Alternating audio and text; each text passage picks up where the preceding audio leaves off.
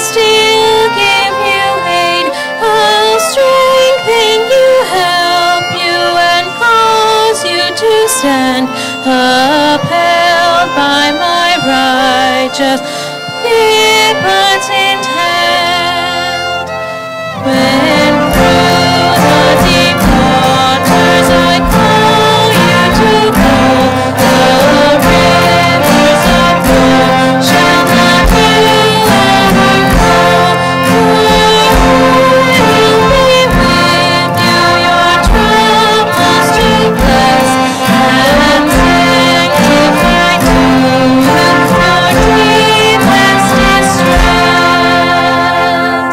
The soul without Jesus still needs for repose. The veil of my will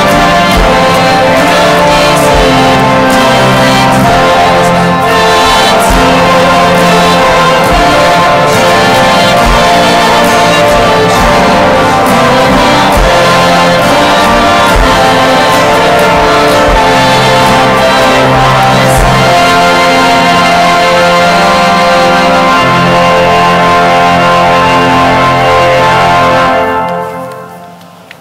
Let us begin. In the name of the Father, the Son, and the Holy Spirit. The grace of our Lord Jesus Christ, the love of God, and the communion of the Holy Spirit be with all of you. Good morning.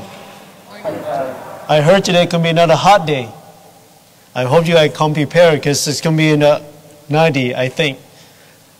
However, by taking what we experience in daily life, the temperatures, the weather, the challenges that we go through life, we come to realize that there is a moment in life that we're going to encounter, and we're going to ask a question that, is this the moment?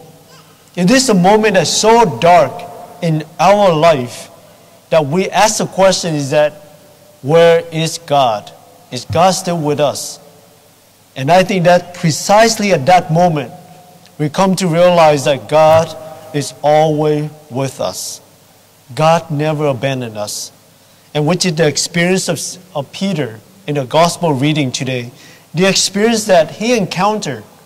The encounter as he walked on the water, he doubted and he began to sink. So let our faith not to be sink when we're faced with those dark hours in our life. But rather we take that moment and we're reaching out and calling God for help. And as always, as we prepare to celebrate Eucharist, let us take a moment to ask God for mercy.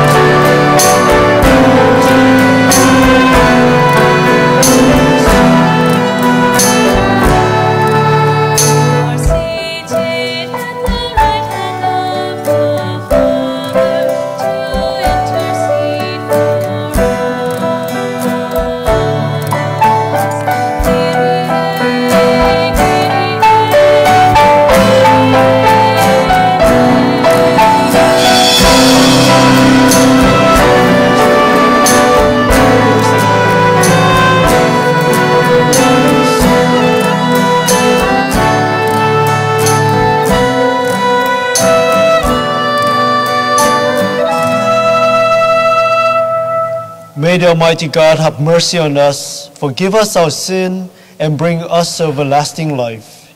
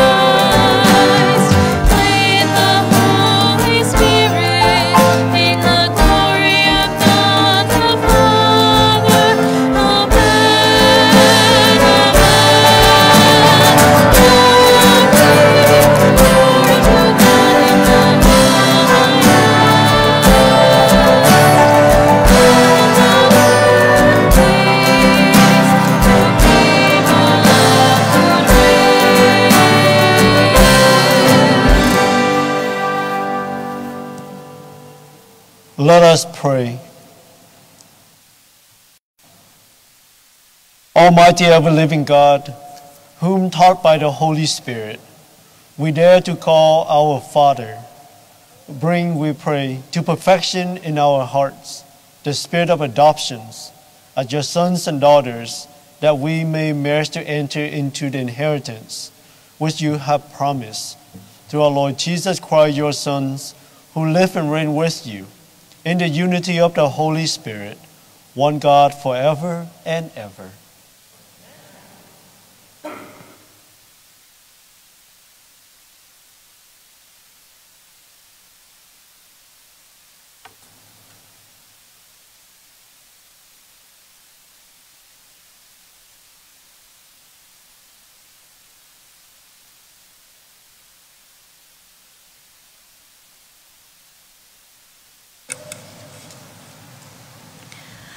A reading from the first book of Kings, chapter 19, verses 9a, 11 through 13a. At the mountain of God, Horeb, Elijah came to a cave where he took shelter. Then the Lord said to him, "Go outside and stand on the mountain before the Lord. The Lord will be passing by." A strong and heavy wind was rending the mountains and crushing the rocks before the Lord. But the Lord was not in the wind. After the wind, there was an earthquake, but the Lord was not in the earthquake. After the earthquake, there was fire, but the Lord was not in the fire. After the fire, there was a tiny whispering sound. When he heard this, Elijah hid his face in his cloak and went and stood at the entrance of the cave. The word of the Lord.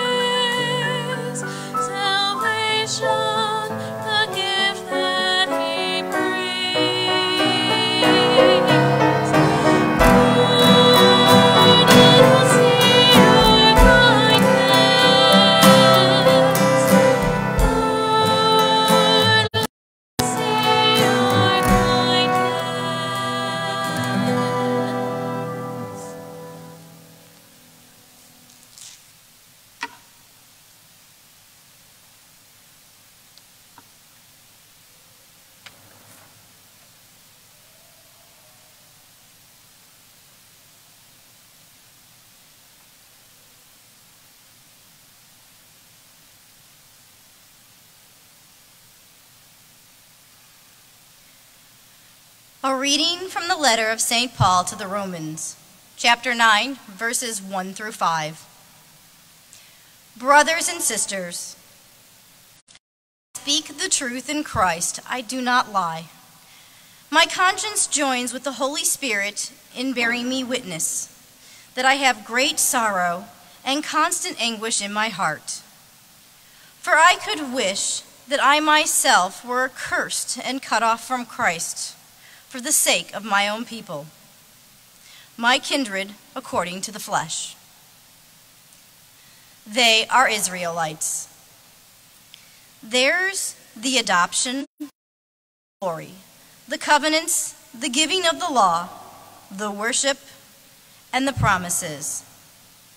Theirs the patriarchs, and from them, according to the flesh, is the Christ, who over all God blessed forever. Amen. The word of the Lord.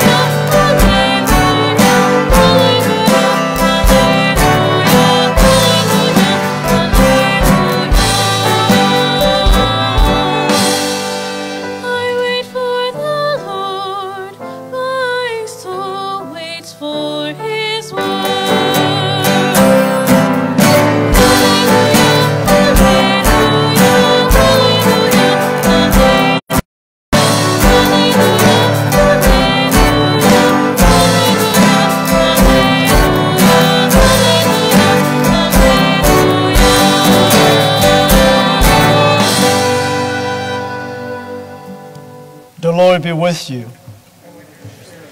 A reading from Holy Gospel according to Matthew. After Jesus had fed the people, Jesus made the disciple get into a boat and precede him to the other side, while he dismisses the crowds. After doing so, he went up on the mountain by himself to pray. When it was evening, he was there alone. Meanwhile, the boat, already a few miles offshore, was being tossed about the waves, and the wind was against it. Then the fourth watch of the night, he came toward them, walked on the sea. When the disciples saw him walking on the sea, they were terrified. "Is it a ghost?" they said, and they cried out in fear.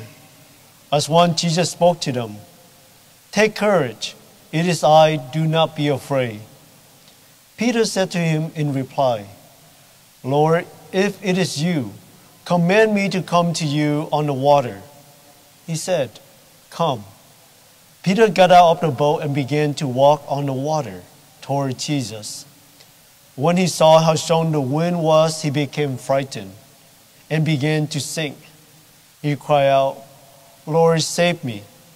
Immediately Jesus stretched out his hand and caught Peter and said to him, "O you of little faith, why did you doubt?" After they got into the boat, the wind died down. Those who were in the boat did him homage, saying, "Truly you are the Son of God." The Gospel of the Lord.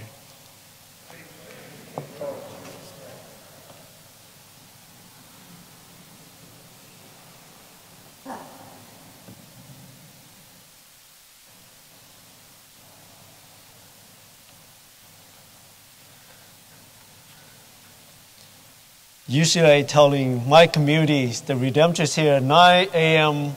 morning mass is the prime time. You get to be on the TV. But I guess this time is my prime time for 9 a.m. So which is today, instead of bringing my nieces, my nephew, my family, talking about them, probably they are watching. So I would say they be pardoned from this weekend. During my novitiate year in Toronto, I spent a year living in Toronto during my novitiate. So I do have the time, a lot of time to read, besides Thomas Merton, Bernard Herring, and other autobiographies. I found out the story of Dorothy Day quite fascinating. She's current, she's contemporary, but there is something about her faith. Something is about her journey, her conversion story. Allow us, all of us, or at least in my opinion, to me, I can relate it to. Especially that when I was 15 years or 20 years ago, I can relate to at that youth, at that young, and thinking that I can do it all. As you know, Dorothy Day wasn't raised in the faith that she became to be. Her own, after all, is that she is enthusiastic about atheism, intellectuals, the world that she lives in, with the support system of atheism and the group that she belonged to. Of course, at her age, she is still in her 20s. She engaged into that kind of conversation. And she met a man. She married to that man. Because they shared the same value. They shared the same belief at the time. And then at that time, she still not believe in God yet. So, when she got pregnant, she began to realize there is something happening here. Something is changing her life in her 20s, thinking that there is something greater, there is something else. And yet, on the day and many days after she gave birth to her daughter, as she holding on to her infant daughter, she was so overcome with gratitude, with grace, with awe about her daughter. She began to pray spontaneously. She began to pray for so much joy that she need to give thanks to somebody as that in her 20s to come to that realization. So she began to experience faith from a different angle, from the angle of grace, joy of her infant, of her daughter. So she began to take some instructions, some classes. She was baptized, became Christian. And the father of her child, clearly, he did not like it. And even making a statement to her that if you are going to baptize the daughter, he will leave her. So, as you know, what did Dorothy Day did? She baptized her daughter. And her husband left her. But not just her husband that leaving her.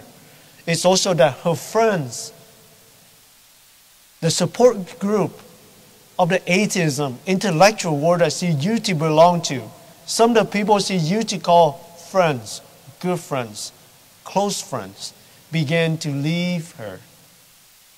She found herself alone. She found herself alone at the moment in her life. In her 20s, widow, young daughter, infant daughter, lack of money, not a place to live, without a practical vision what to do next. She was lost. She was probably at that moment in her life, in her 20s. Can you imagine in her 20s, and many of us sitting here, probably we went through that 20. At that moment in her life, the darkness that she experienced, the loneliness, cry out for somebody to listen to her voice, struggle to find a meaning. What's all this meant for her? So on that day, she took the train from New York down to Washington, D.C. She went to the Immaculate Conception Church, chapel there. She kneeled down and prayed. She prayed. She prayed for so long as she can remember until she get back up, took the train back to New York. And as she entered into the building of her apartment, there is a man sitting there waiting for her at the stair. His name is Peter Morin. And you know, that encounter with Dorothy Day and Peter Morin is also the beginning, a new chapter that changing not just Peter Morin, not just Dorothy Day, but also for many, many lives down the road, which is the beginning of the Catholic Worker, founded in New York. Too many of us, our human experience, that how many times that we praying and asking and seeking, even more so that we demanding for answer with our faith. But not many of us can have the answer as quick as Dorothy Day did. Not everyone. And especially that recognizing that in our life, even at different periods in our life, whether we're now teen, 20, enter the college, graduate from high school, or even in high school, or even when we settle down into a new family, forming a new family, even what happened that later in period in life, that we have said, oh my God, we have children, and they are grown up. What do we do? In the midst of all the things happening, and we cannot deny that there is a disruption, disorientation in our life. It's so much so that we will wonder, where is God? In the midst of the stormy of life, we will ask a question, is God still with us? And here you go, from the reading from the gospel here, Peter experienced something. Peter experienced the chaos that's going on. Even with his faith, that he's willing to get out of the boat, come to Jesus, but doubt. There are things called destruction, disruption, disorientation, began to take over him. That is when he went out to God and he said, Lord, save me. Save me. I think that is when we're faced with all those issues in the struggle in our life, even more so for many of us that we facing the darkness hour in our life, that we feel that's so dark, so oppressed, that we are in the corner. We feel that there is nothing left for us to turn to, nowhere else to turn to. It's so dark that we cannot even see ourselves. And I think this gospel today pointing out for something that the disciples, in the midst of the chaos, is so dark that they cannot even recognize Jesus until Jesus himself telling them, take courage. Is it I? Do not be afraid. And do not be afraid. Do not be afraid. In the midst of that dark hour, it's so dark that we don't know what to turn to. Remember that Jesus speaking to disciples, telling them that, take courage. It is I. Do not be afraid. Peter hear his voice, respond. And yet, the gospel revealed to Jesus, and for many of us,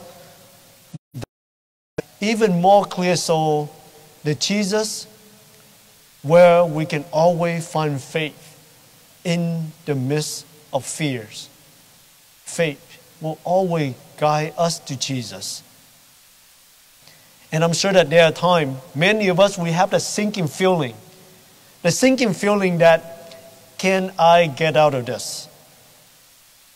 A sinking feeling that we are inability to move on. The thinking that we are inability to even try to get up to walk on the water.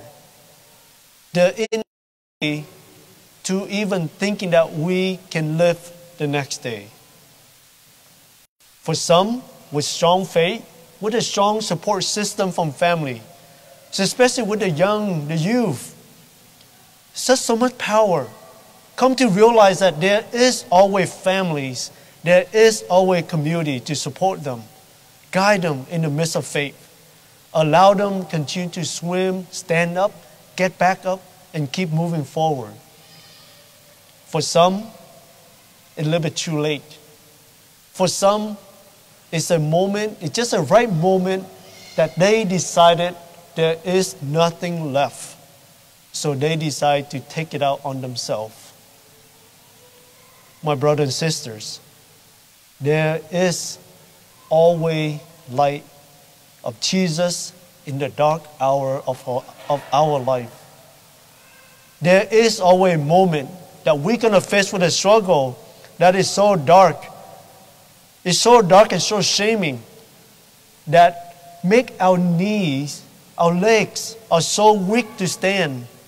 But precisely at that moment, Dorothy Day reminding us that if we can't stand, we shall kneel.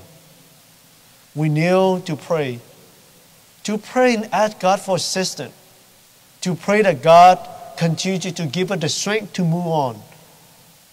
Pray so that God continue to accompany us in each day of our life. Because with the faith that we have from our ancestors, from family, from the communities, the faith that God always and always hear the prayers.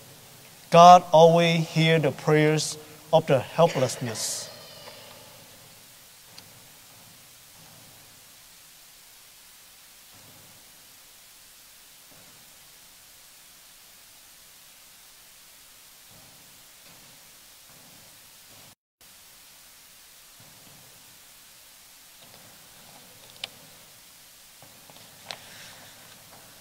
Let us stand for profession of faith. I believe in God, the Father Almighty,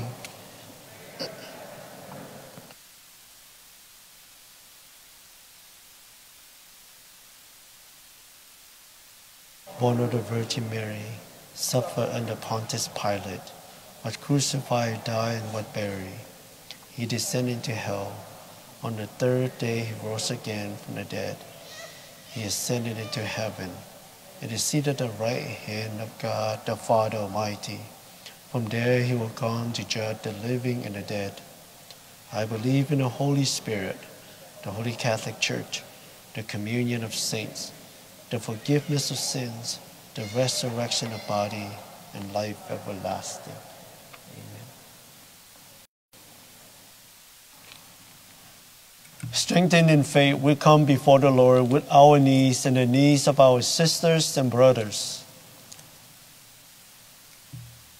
For all members of the Universal Church, may they aid each other in holiness by speaking the truth in love. We pray to the Lord. Lord, hear our prayer. For greater civility in public discourses, that all political leaders may show respect for their opponents, express their ideas and concerns thoughtfully, and work to promote the common good of society. We pray to the Lord. Lord, hear our prayer. For a renewal of our faith, that we may keep Christ as the center of our attention and never tire of calling out for God's saving help when challenges arise. We pray to the Lord. Lord, hear our prayer. For families facing crisis, that they may hear Christ's invitation to step forward in faith and find healing and renewal as they take the hand of Christ. We pray to the Lord. Lord, hear our prayer. For all who are experiencing the storms of daily life, that they may keep their eyes and attention on Jesus, who strengthens us and calms our chaos. We pray to the Lord. Lord, hear our prayer. For all who are working to end the coronavirus, that God will give strength to all who are caring for the sick, wisdom to those searching for a cure. We pray to the Lord. Lord, hear our prayer. For Daniel Gerke and Frida and Henry Roslinick, our Mass intentions. For all those listed in our memorial Mass book. For the contributors and members of our parish education endowment and foundation. And for those prayers that we hold silently in our hearts.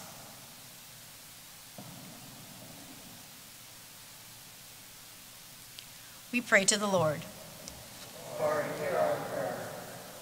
Almighty God, give us faith and courage to cope with the storms in our lives. May we find refuge in your Son, who stretched out his hand for strength and support during all our struggles. We ask this and all our prayers in this time, our Lord and Savior, forever and ever.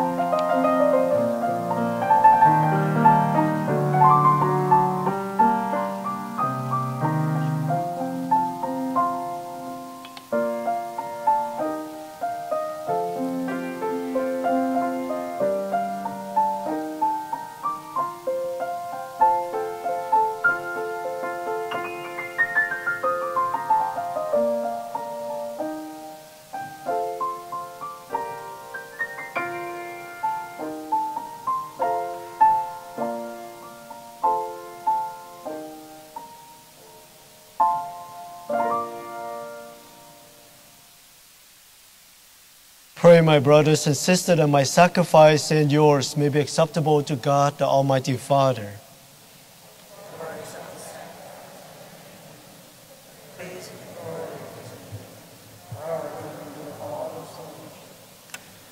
Be pleased, O Lord, to accept the offerings of your church, for in your mercy you have given them to be offered, and by your power to transform them into the mystery of our salvation, through Christ our Lord.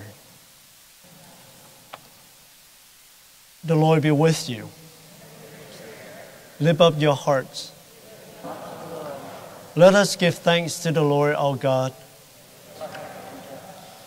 It is truly right and just, our duty and our salvation, always and everywhere to give you thanks, Lord, Holy Father, Almighty and eternal God. For in you we live and move and have our being, and while in this body, we not only experience the daily effects of your care, but even now possess the blessed of life eternal. For having received the first fruit of the Spirit, through whom you raised up Jesus from the dead, we hope for an everlasting share in the Paschal mystery. And so with all the angels we praise you, as in joyful celebration we acclaim. Holy,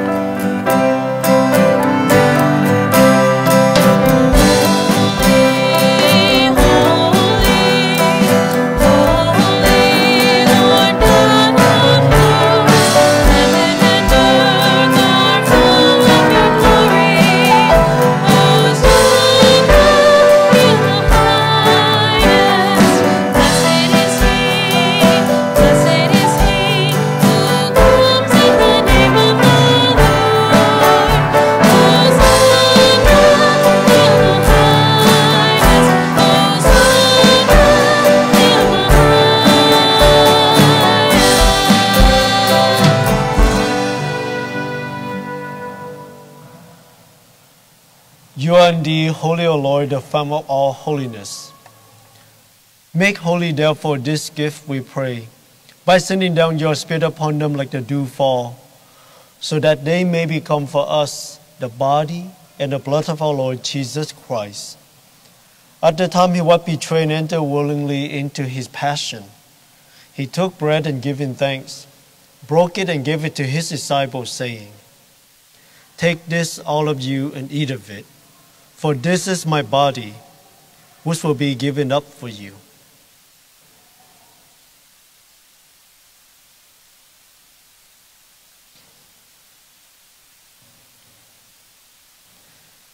In a similar way, when the supper was ended, he took the chalice, and once more giving thanks, he gave it to his disciples, saying, "Take this, all of you, and drink from it, for this is the chalice of my blood, the blood of the new and eternal covenant, which will be poured out for you and for many, for the forgiveness of sins. Do this in memory of me."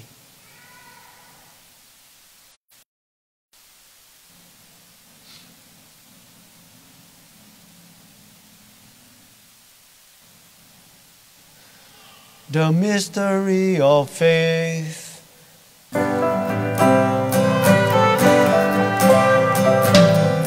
proclaim your death, Lord, and profess your resurrection until you come again.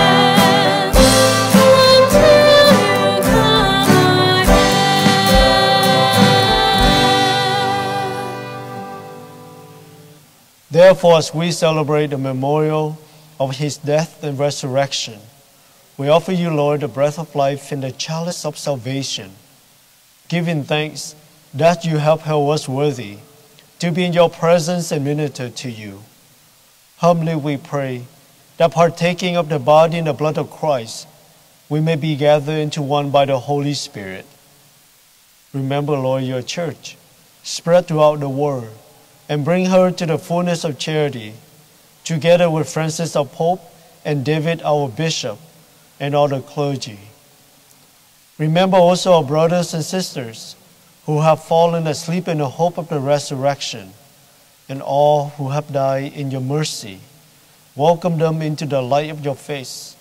Have mercy on us all, we pray, that with the Blessed Virgin Mary, Mother of God, with Blessed Joseph, her spouse, with blessed apostles and all the saints who please you throughout the ages, we may merit to be co-heirs to eternal life, and may praise and glorify you through your Son, Jesus Christ. Through him and with him and in him, O God Almighty Father, in the unity of the Holy Spirit, all glory and honor is yours forever and ever.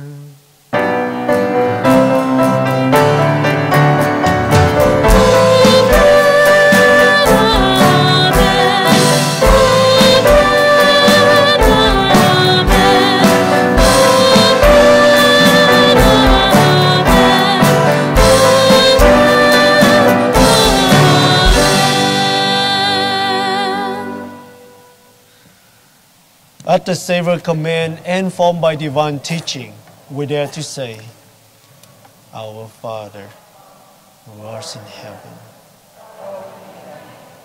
thy kingdom come, thy will be done, on earth as it is in heaven. Give us this day our daily bread, and forgive us our trespasses, as we forgive those who trespass against us, and lead us not into temptation. Deliver us, Lord, we pray, from every evil. Graciously grant peace in our days, that by the help of your mercy, we may be always free from sin and safe from all distress, as we await the blessed hope and the coming of our Savior, Jesus Christ.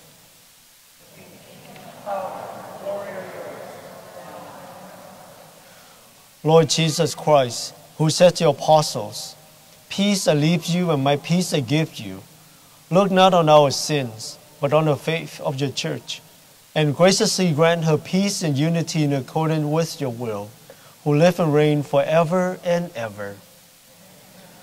The peace of the Lord be always with you. Let's offer each other a sign of peace.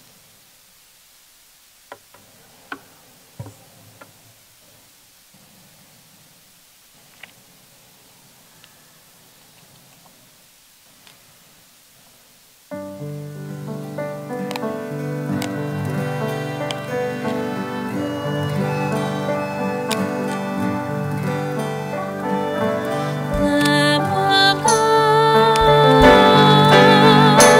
you take away the sins of the world. Have mercy on us. Lamb of God, you take away the sins of the world. Have mercy on us. Lamb of God, you take away the sins of the world. Grant us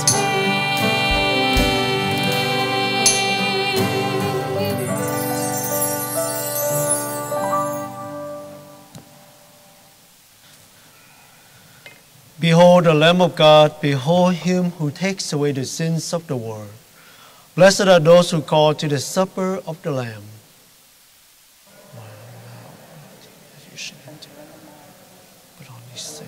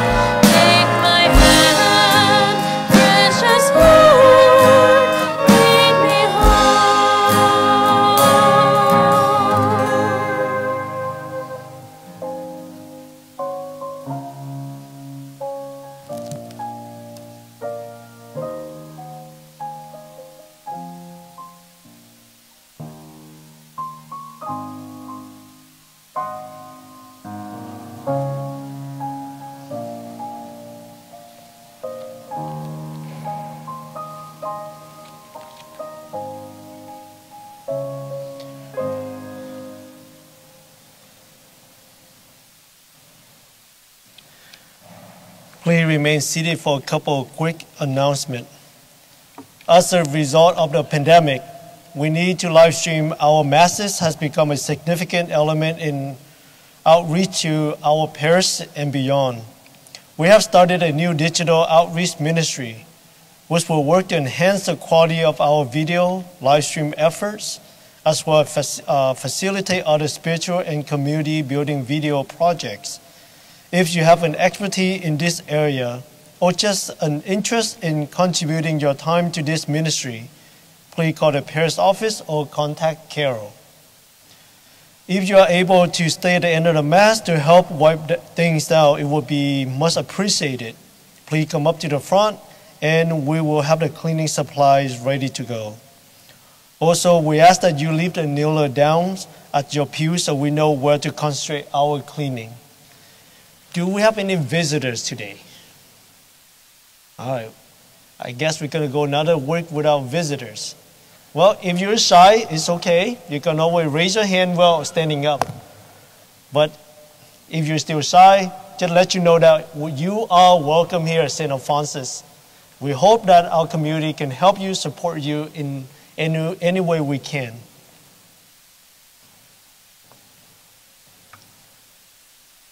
Let us stand.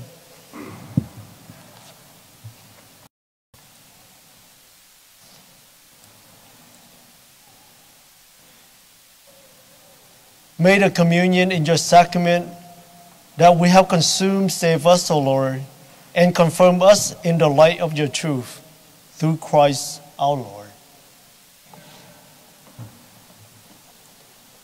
The Lord be with you. May the Almighty God bless you, the Father, the Son, and the Holy Spirit. The Mass is ended. Go in peace.